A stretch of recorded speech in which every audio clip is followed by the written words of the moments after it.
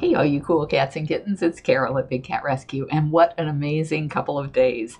We were so happy to welcome the Guatemala tigers into the Miami airport on Monday, early in the morning, and then brought them to the sanctuary later on in the afternoon. And there has just been a whirlwind of media and volunteers all being so excited about it and getting to spend some time with Jan and Tim from Animal Defenders International that I have not gotten these updates done.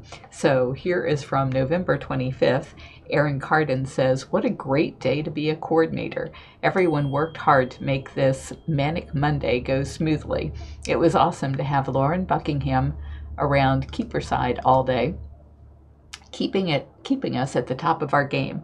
Also, we have 3 new tigers. We've been waiting for you guys so long." Yeah, like since February of 2018. It's so exciting that you're finally here. Thank you to Bonnie Farrago, Beth Ann Bluter, Candy Kauser, Megan Myers, Michael Heap, Alex Green, Cindy Kahurik, Elisa Salcido, and Melanie Moore. I'm so tongue-tied, I haven't done name calls in a while, for getting cleaning and feeding done so quickly this morning. Amidst all of the chaos, Trevor McCabe and Cat Lightcap even took their small cat cleaning class and got their first sign-offs. I just need to make sure that wasn't something terribly important. Dylan Levine and Abby Rivet slammed out food prep in like an hour because they're rock stars. Regina Terzian cleaned the golf carts, for the tour golf carts. B.A., Beth Ann maybe, and Cindy did, yeah, that would be Beth Ann, and Cindy did afternoon blood sickles. June, Marcilia, and Candy cleaned up around Vacation Tour Path in preparation for Simba's arrival. Once they arrived, everyone was ready to help with shuttling, moving, and just enjoying the new boys out in their forever homes. Simba seems to already be enjoying his first vacation. Bethany Smith and Honey Wayton then cleaned out the transport trailer. Thank you, Honey, for handling every random errand I sent you on today. Definitely the most exciting day all year.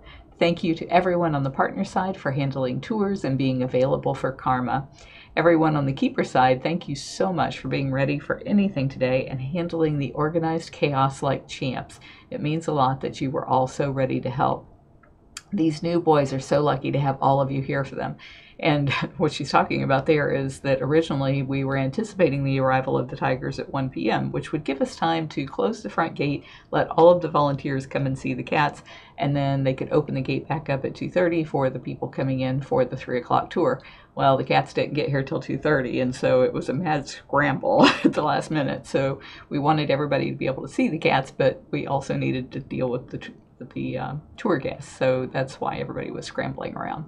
And Elisa Salcido says that in her coordinator report, where she said we had to scramble for people today. Thank you to Catherine Stapleton for taking the 9 a.m. tour. Oh, this must have been yesterday. And thank you, Mary Gagliordi, for coming to do the 11 a.m. tour. You guys are lifesavers. We were able to overfill our tours for the 3 p.m. day tour. Elisa Polly got her final tour guide sign-off today. Karma Herworth came and gave E, now these people are going to make me guess who they are by initials, her final sign-off, and Cat Lightcap backed them up. Barbara Nicholas did the second tour with Trevor McCabe and Jeannie Harvey as her backups, and Dylan Levine kicked off the last tour with Amanda Wright. Thank you to everyone who came in today to help us get these tours out. It means a lot to me and the cats. Yeah, it means like $1,000 per tour for the cats. So we are very thankful for every one of those volunteers who come in to lead tours and to backup tours. I know it's not your favorite thing. You guys love being here and working with the cats, but it is our guests that actually make it possible for us to rescue cats. So thank you so much for coming and guiding the tours and educating people about why these cats do not belong in circuses. They do not belong in backyards. They are not pay-to-play props. All of those reasons, it's so important that we have wonderful tour guides like you guys. So thank you so much for coming in and doing that. Also, today Brittany was on a conference call with some people from Facebook, and she was asking about some of the issues that we've been seeing in the back end of our business management portal.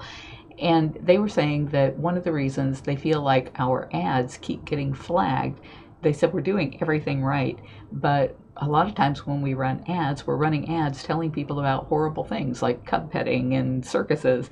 And when people click the sad or the mad button, it creates a algorithm to Facebook to say this is something people don't want to see.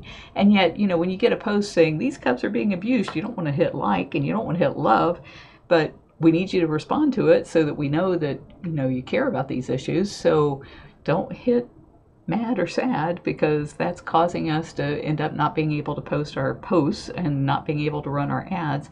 And that's just crazy that Facebook doesn't have something that acknowledges the fact that a post can be something that you care deeply about, and that you're not saying that you don't want to, well, you don't want to see the abuse, but you're not saying that you don't want to, you're not trying to kill the messenger is the whole thing. So for now, let's try not hitting mad or sad on any of the Big Cat Rescue posts and see if that helps. Again, thank you everybody, and you can see all of our updates at bigcatrescue.org, and have a happy Thanksgiving tomorrow. I'm thankful for you guys.